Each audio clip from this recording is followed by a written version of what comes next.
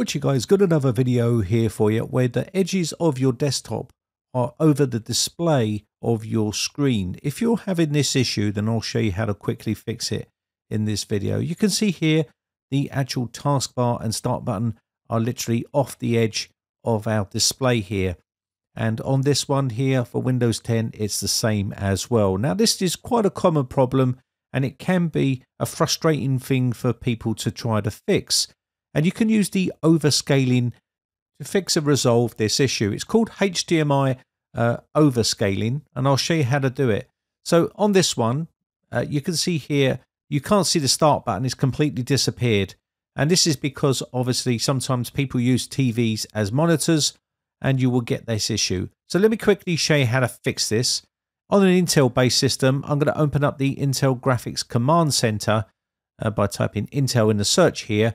Inside here, this will open up the application. Go to Display, and then down here where it says Maintain Display Scaling, you should see it down on the list here. I'm just trying to find it here, but it's right in the middle here on Scale, Maintain Display Scaling. Go to Custom, and this will open up this little scaling window here. Now, you'll see me dragging up the little sliders. Now, you can't see what this is doing on the actual TV screen here, but I'll show you that in a second. But basically, pull the sliders on the bottom and the side until you can see all of the taskbar and start button again. And it's that simple. On an AMD system, you can do the same thing. They have the same sort of HDMI scaling. So let me just right click and open up the software here and go to Display. Inside here, you'll see an area called Display on the top ribbon up here, and again come down to where it says HDMI scaling, and what you want to do is drag the slider. This one is just one slider, and Nvidia is pretty much the same. You just have to pull the slider until you can see all of the display. Now, it looks like there's a black bar around the screen here, but that's because I'm capturing the screen, and this is the actual result of what you're doing on your main monitor screen or on your main TV screen if you're using a TV. I'll show you that quickly with a little snippet to exactly what happens when you drag the slider on the HDMI scaling. And this happens with Nvidia graphics cards, AMD graphics cards, and also Intel graphics cards. You will have this issue when you plug in, say for instance, a PC into a TV or something like that. You will have this issue, and it can be quite frustrating. So all you need to do is exactly what I'm showing you here.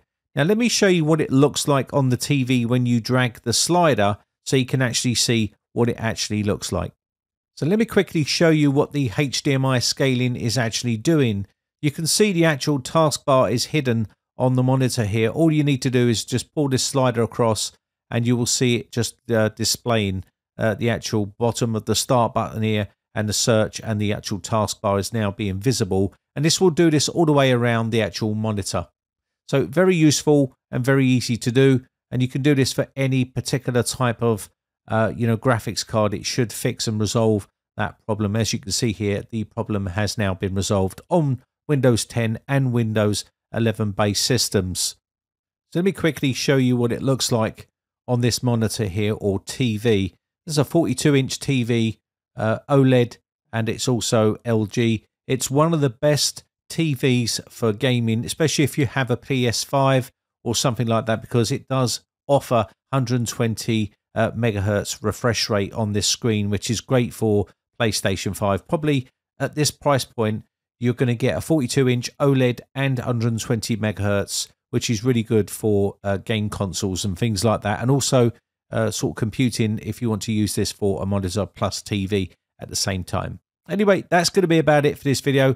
My name has been Brian from briteccomputers.co.uk. If you want to see a review on that TV, let me know. I've got the TV here and I can quickly, easily do that for you. I'll catch you in another next video. Thanks again for watching. Bye for now.